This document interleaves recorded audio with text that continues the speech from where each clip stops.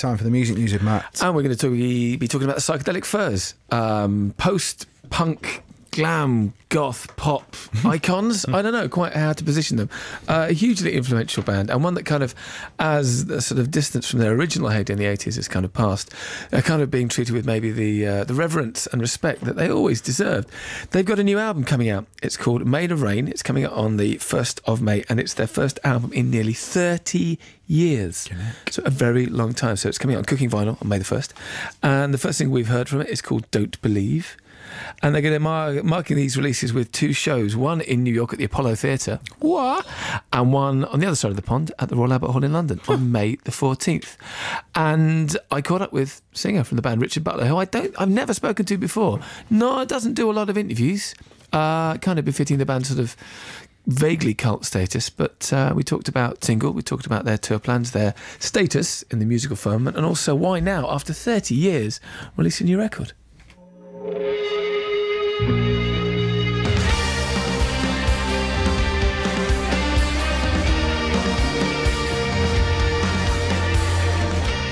Well, the band has been pretty steady for a while now. The lineup has been pretty steady, and we've all been coming up with ideas. And we felt, I mean, we were at first touring more intermittently than we are now, and of course, because there was such a gap that we'd taken some time off, it was kind of exciting to be playing all the old songs again. But after a while, you feel like you want to do something new, especially when we're all coming up with ideas, and it just tied in that now seemed to be the time.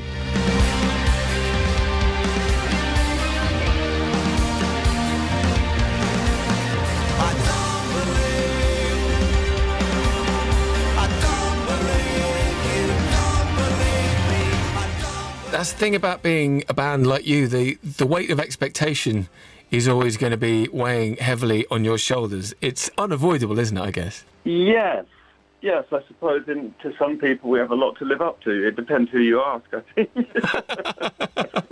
We have had our detractors, Was there an agenda? Did you sort of go into the boxing ring with an idea of exactly how you wanted this to sound?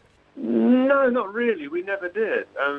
Like I say, that all the musicians that are playing with us we've all been playing together for some years now, and so everybody knows the feel of what we do, and it just naturally turned out to be how it is. I mean, different people put in different musical ideas. I mean, everybody put in some musical ideas pretty much, and the ones that worked, the ones that I that elicited some melody or response in me were the ones that we used.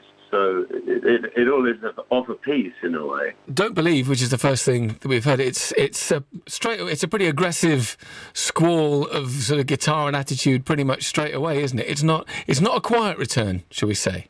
No, I mean, specifically I think we chose that song because it sounded most like, if people picture in their minds or ears what a typical Psychedelic Furs song sounds like, I think that might be kind of what it would sound like. That one, we chose that one not because we feel like it's commercially viable particularly, but because we felt it was very, archetypally Psychedelic Furs.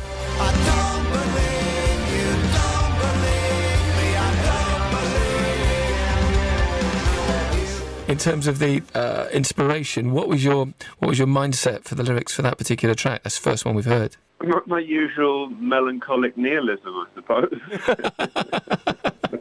The usual thing. Yeah.